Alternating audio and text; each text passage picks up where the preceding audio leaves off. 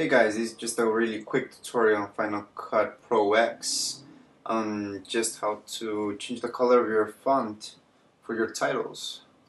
So we'll just do it for this type of title. Just gonna choose it. Hold on. This one. Just drag it in to whichever part. I'm just gonna put it here. And as you can see, it's white, so you can't see it. So to edit it, you just have to click there. And click on your screen, and there you are. So if you want to change the color, okay, make sure you are on text, okay, then go down here, okay, where it says face, and you want to click on show. There you get the face color, and there you can choose by clicking here. You can choose what color you get. So once you click there, you get this thing right here, and where you can choose the color of your font. So we're just gonna choose a blue one for now. Okay, so there it's blue. As you can see, it changed already. Title blue. So you have to close that up.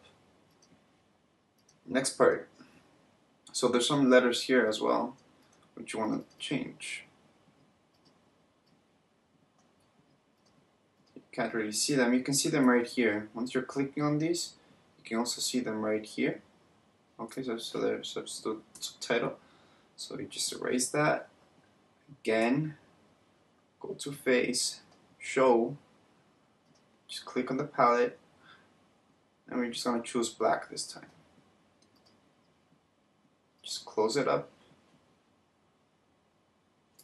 Okay, since we deleted whatever set there, we're just gonna type it in.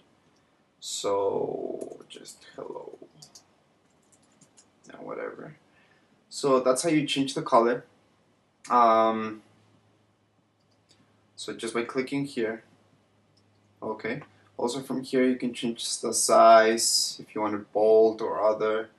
There you can see the differences. Okay, depends what you want. I'll just leave it bold. I like bold and simple. Opacity, blur, you can mess around with that.